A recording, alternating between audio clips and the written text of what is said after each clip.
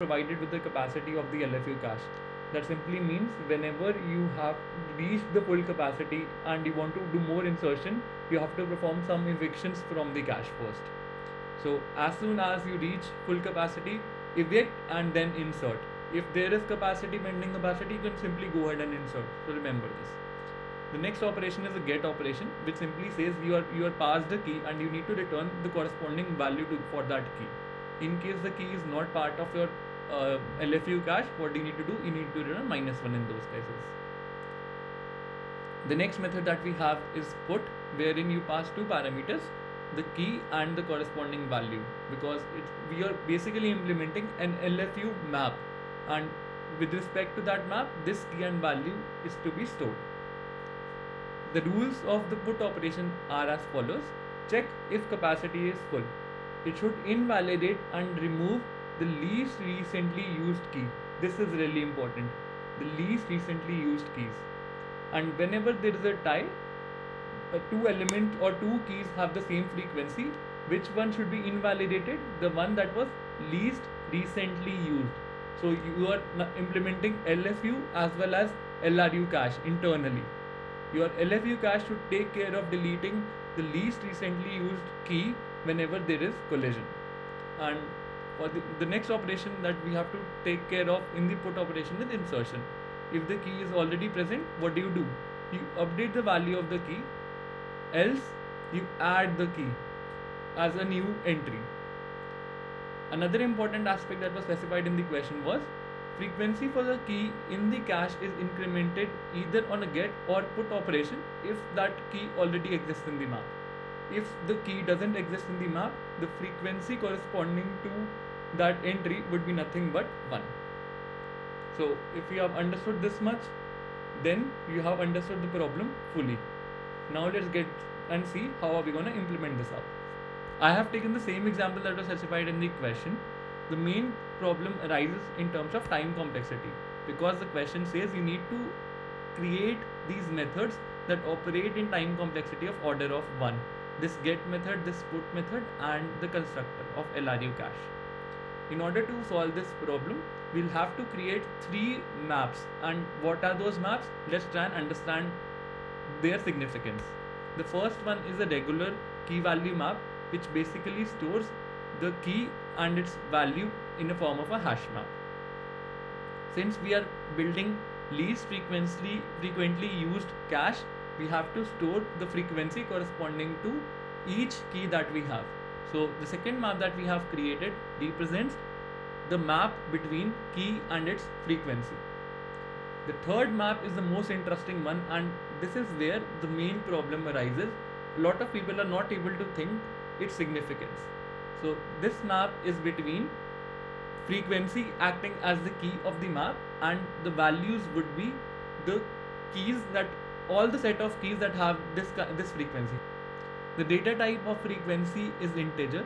For the keys, we are storing it in a form of a linked set. Why linked set? Because the question said whenever there is a collision, we have to delete the one that was least recently used.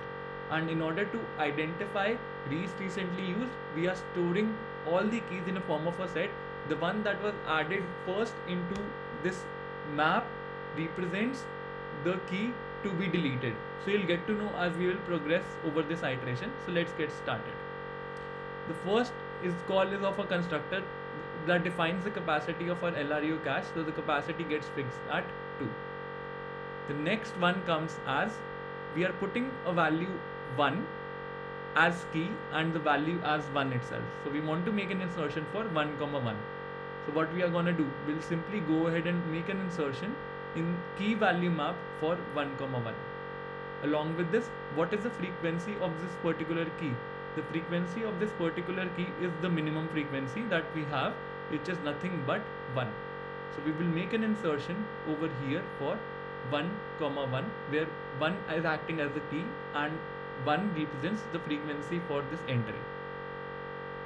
The next thing that we are going to store is in the frequency keys map.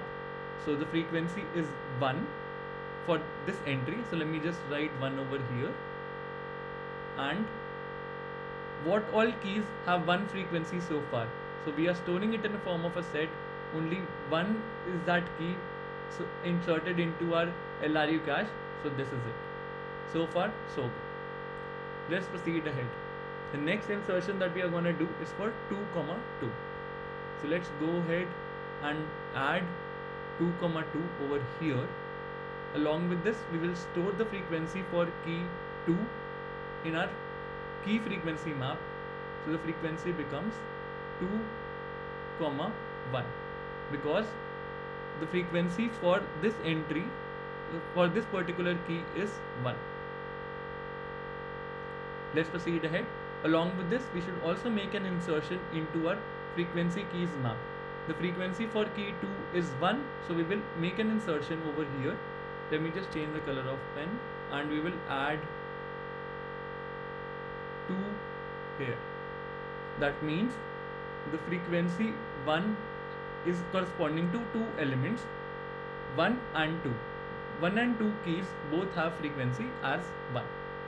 Let's proceed ahead. The next operation is put on 3, 3.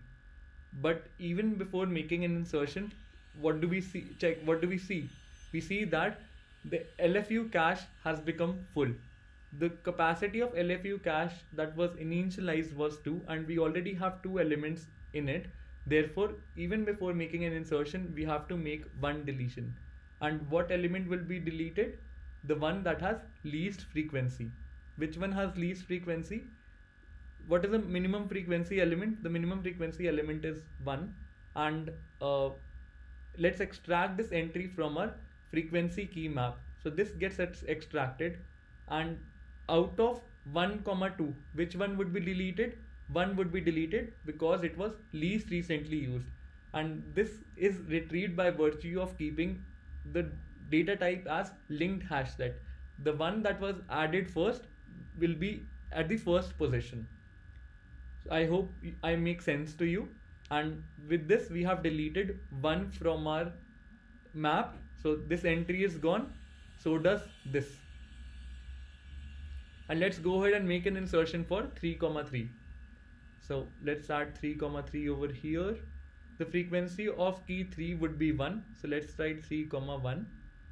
And along with this, since the frequency of 3 is 1, we will make an insertion over here as 2, 3. The updated value is 2, 3 in the set.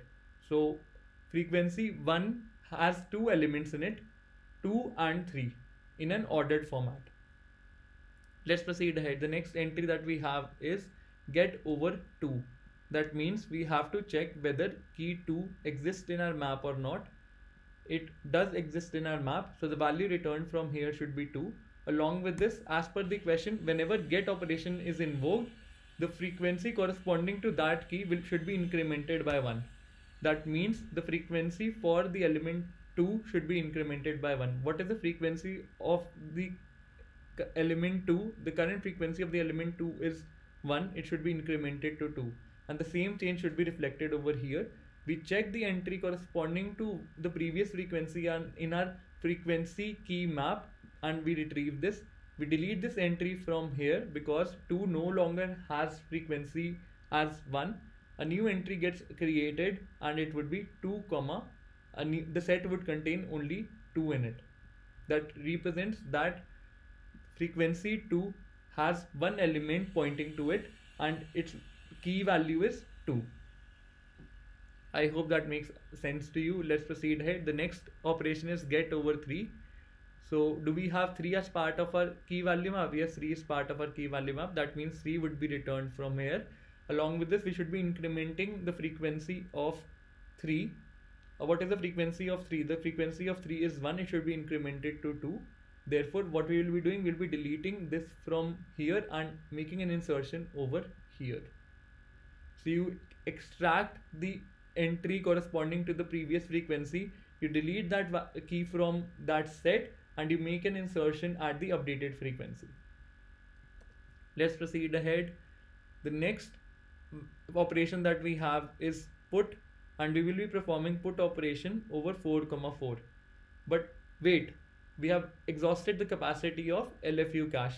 That means if I ask you guys which entry in our frequency key map has least frequency, you will say 1 has least frequency. However, there is no element present in our linked hash set corresponding to 1.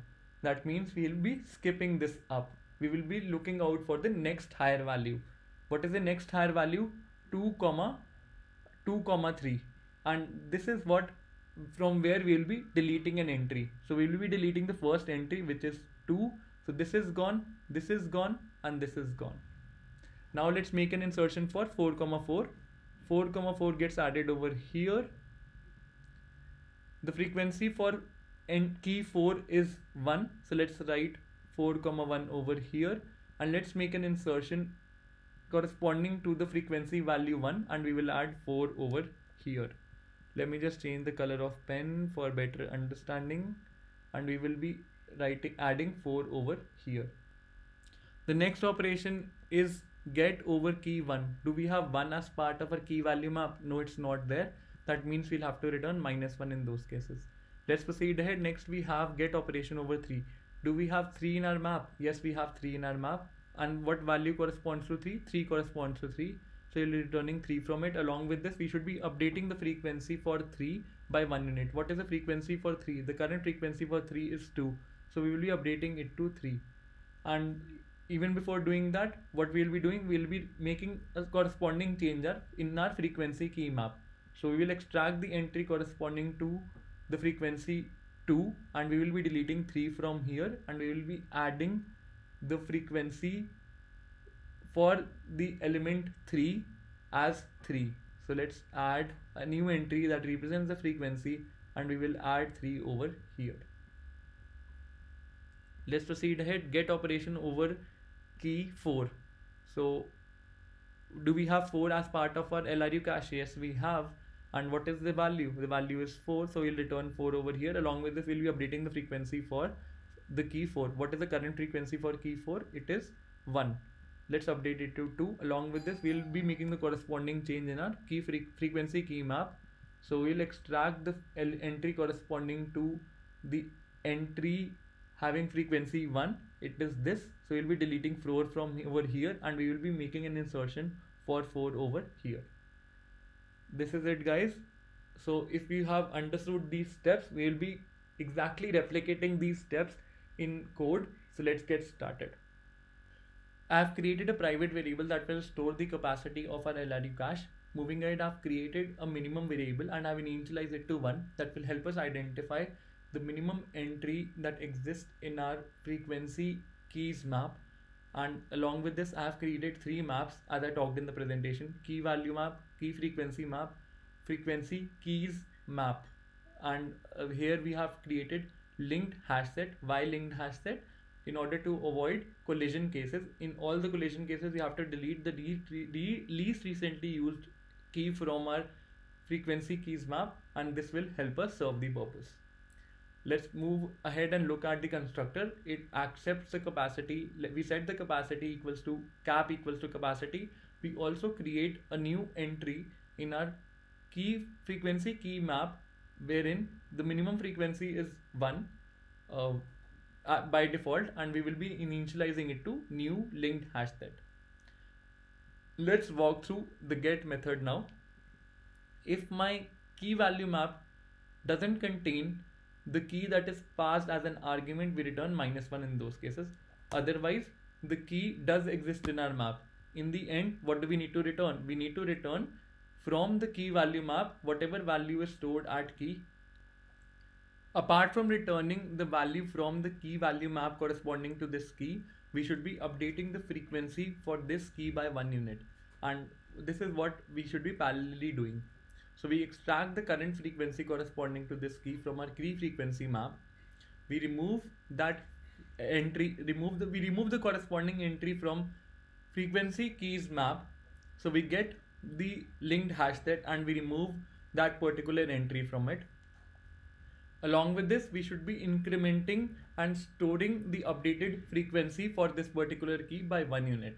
So this is what we have done from line number 34 to line number 40.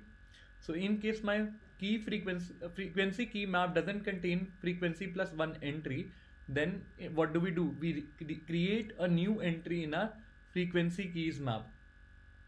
And once we have done that, what do? We simply get that entry and we add key over there.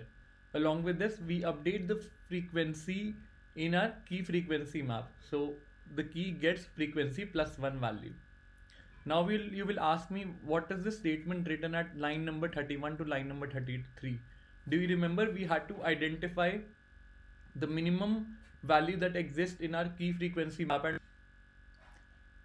while inserting the entry for 4,4, we made a deletion from this particular entry, although we had 1, but since there were no values corresponding to one entry, we looked out for the next higher minimum value and we used 2 in that case. In order to keep track of it, we are incrementing the minimum value over here. With this, we have evaluated the get method. Now let's look at the put one. Put one is even simpler than get. If the capacity is less than 0, we simply return. If my key is part of our key value map, what do? We update the value from our key value map and we perform the get operation over the key. Pretty simple and straightforward. If my key is not part of a key value map, what do? We check if we have exhausted the capacity or not, because capacity should never be overloaded. We identify the key to be evicted. We check the minimum frequency that exists in our key frequency key map and we extract the key from it.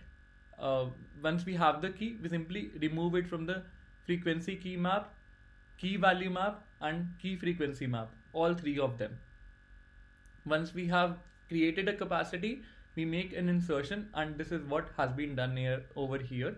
We insert into key value map, we insert it over key frequency map, and the frequency here would be 1. Why 1? Because the element was not present in our key value map. So since it doesn't exist, it's a fresh entry, therefore we have set it to 1. Along with this, we have repivoted minimum to 1, and again in our frequency key map we set the value at 1 index. So let's go ahead and submit this up. I hope I'm making sense to you guys. All these operations have been performed in order of 1 time complexity. Order of 1, order of 1.